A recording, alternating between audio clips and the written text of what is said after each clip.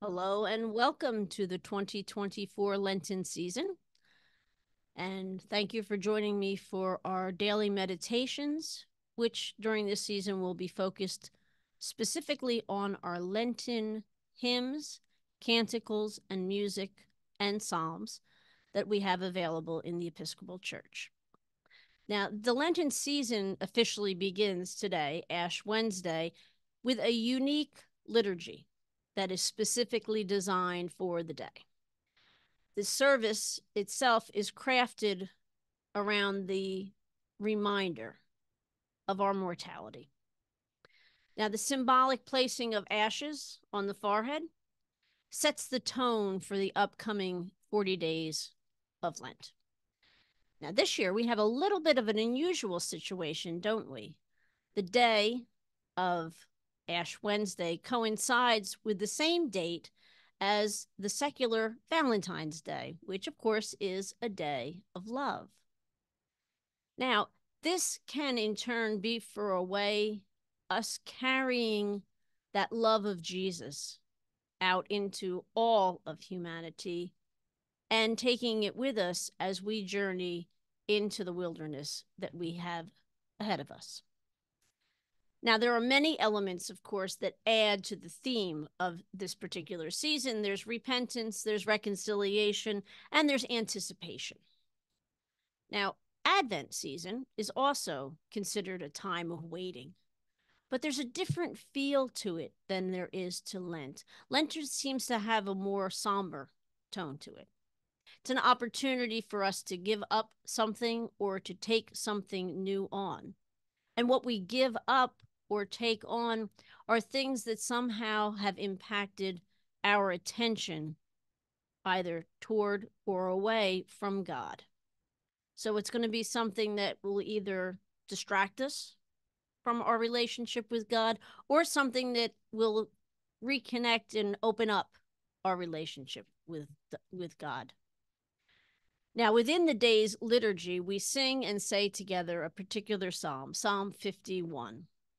We say it right after the imposition of ashes. So as we kneel together and we have the mark now on our forehead, we take an opportunity to say these words together. So I thought that this would be a really good place for us to start our daily meditations. And so take a deep breath, settle into where you are seated or standing, and let's hear what the psalmist talks about in Psalm 51. Have mercy on me, O God, according to your loving kindness. In your great compassion, blot out my offenses. Wash me through and through from my wickedness and cleanse me from my sin. For I know my transgressions, and my sin is ever before me.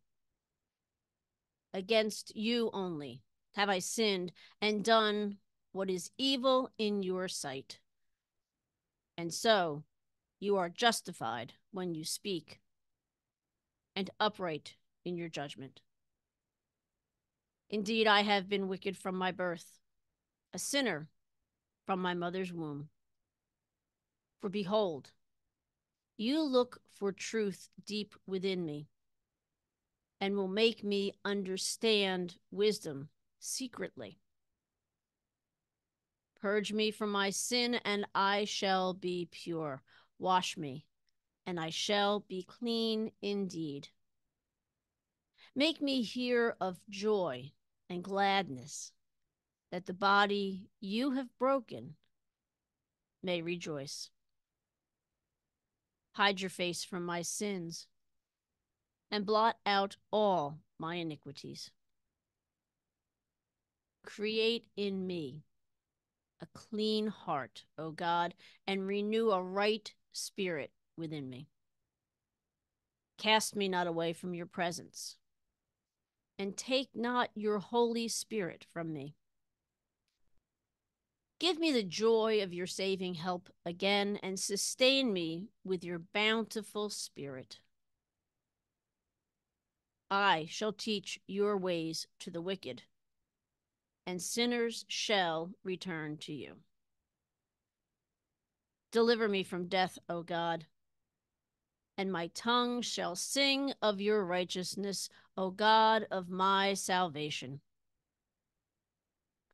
Open my lips, O Lord, and my mouth shall proclaim your praise. Had you desired it, I would have offered sacrifice, but you take no delight in burnt offerings. The sacrifice of God is a troubled spirit, a broken and contrite heart, O God, you will not despise. Be favorable and gracious to Zion, and rebuild the walls of Jerusalem. Then you will be pleased with the appointed sacrifices, with burnt offerings and oblations. Then shall they offer young bullocks upon your altar. Tradition tells us that this psalm was attributed, like many of the psalms, to King David.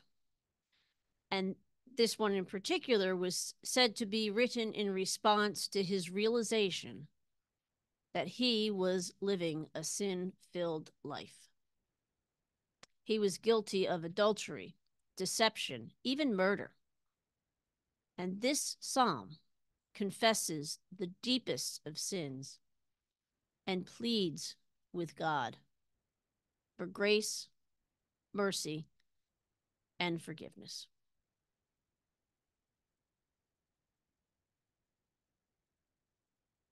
And now, as we prepare to continue the rest of our day of Ash Wednesday with a lot of things to contemplate around our mortality, I would offer a few other questions for you to ponder on. First off, the psalmist states that the traditional burnt offerings are not what God is looking for. Instead, God is looking for our troubled spirits and our broken, contrite hearts. So, how do you offer yourself to God in times of difficulty? Next, contemplate the intent of verse 11, which is, create in me a clean heart, O God, and renew a right spirit within me. How might this idea impact your approach to the upcoming Lenten season? And finally, for this particular Lent, have you given up or taken something on? And if so, if you have chosen this discipline, how do you see it as potentially impacting your relationship with God?